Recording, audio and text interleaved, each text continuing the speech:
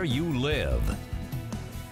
I'm tracking some rain showers just knocking at our door. Off to our west in Illinois. We're staying dry in Lafayette, but our southern counties are starting to see rain, including Montgomery, Clinton, and also Boone counties, all seeing rain showers, so you may want to grab an umbrella if you're heading out. Showing most of the rain just east of Crawfordsville. These are moving northeast at this time, and they'll just continue to push through the area throughout the morning. And we'll go ahead and time this out with our futurecast. We'll start at 6 o'clock in the morning.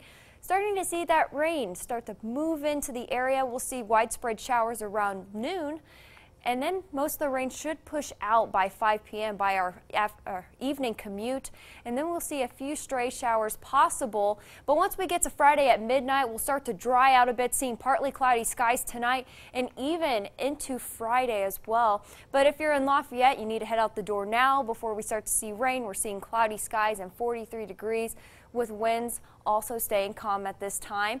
And for today, we're going to have a cool start, 40 degrees with rain chances. Still seeing a chance for scattered rain shower around noon, 52 degrees at noon, and then we bump up to 59 degrees, which will be our high for today in Lafayette. But off to our north, mid-50s, 55 for Rochester and also Winnemac, 57 and Logansport, 56 Peru, 58 in Kokomo, and a high of 62 degrees down in Crawfordsville. And tonight, it's looking pretty good. We'll stay dry, 51 degrees at 8 p.m., seeing mostly cloudy skies.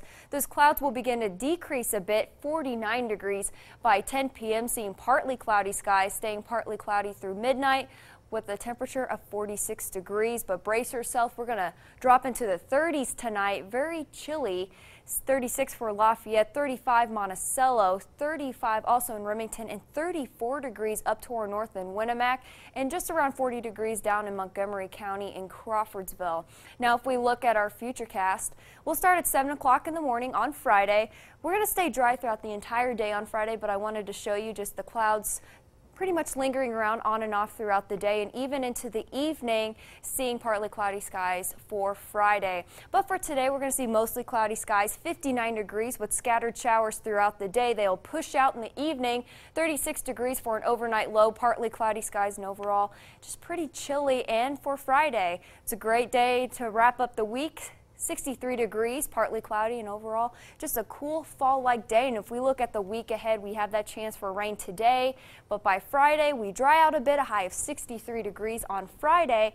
Saturday, another chance, a small chance for a rain, a few showers may be possible, a high of 56 degrees, 57 on Sunday for a high.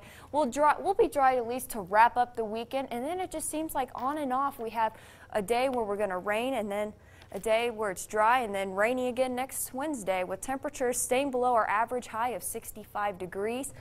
Starting